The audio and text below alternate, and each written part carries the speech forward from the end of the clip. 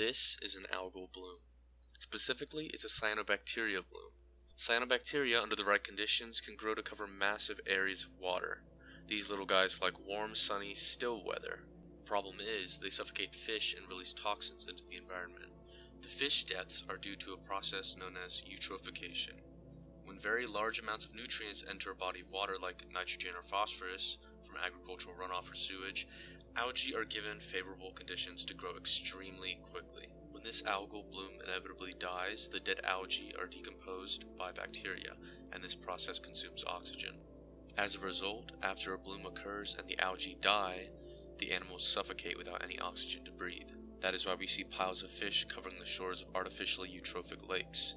The other issue with these blooms is that cyanobacteria release cyanotoxins, with the most prevalent ones being microcystins, abbreviated as MC. The EPA recommends health advisory levels at or below 0.3 micrograms per liter for microcystins in drinking water for children less than 6 years old. For school-aged children through adults, the recommended levels for drinking water are at or below 1.6 micrograms per liter. In the case of skin contact, the MDPI has recommended that individuals be advised not to contact the water when a visible scum or mat is present, or the MC level equals or exceeds 14 parts per billion, which is approximately 14 micrograms per liter. These numbers are pretty small, which is not a good sign when we look at the MC levels in Lake. This lake is the largest water body in Lebanon and was intended for irrigation, hydropower, and recreational activities, as well as an anticipated drinking water supply. Being used for recreational activities and as a drinking supply means that the MC levels need to be below 0.3 micrograms per liter for drinking and 14 for skin contact. The bad news is that the lake's MC levels have been recorded to reach up to 429 micrograms per liter. That's 1,400 times higher than the safe drinking water limit and 30 times higher than recommended levels for swimming. This much microcystins can cause a plethora of health issues. Exposure to untreated water containing microcystins at a dialysis center in Brazil resulted in acute liver failure in 101 patients, of whom 50 died. The CDC released a fact sheet listing MC symptoms like abdominal pain, nausea, vomiting, headaches, diarrhea, sore throat, blistering around the mouth, and pneumonia.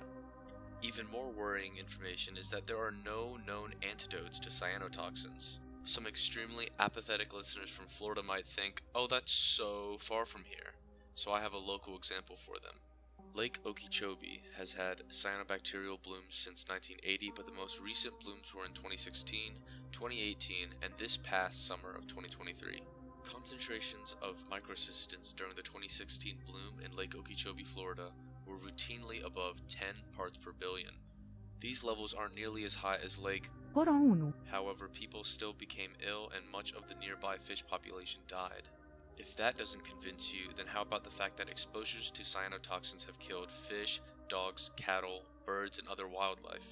If someone's pet drinks contaminated water, there's no known cure, no known test to confirm exposure, and the only treatment available is to wash the pet and hope for the best. If that isn't just terrible, I don't know what is.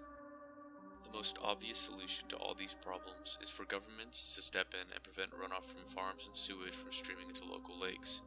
This is essentially impossible, so instead we can reduce phosphorus and nitrogen in fertilizers, which prevents blooms and is cost efficient for farming. Another solution is constructing stormwater treatment areas, which are man-made wetlands that will naturally remove phosphorus from stormwater runoff. Either way, these algal blooms are a global issue that need to be stopped for the well-being of people, plants, animals, and the beautiful lakes, rivers, and seas of our Earth. I'll leave you with a map of blooms worldwide. Thanks for watching.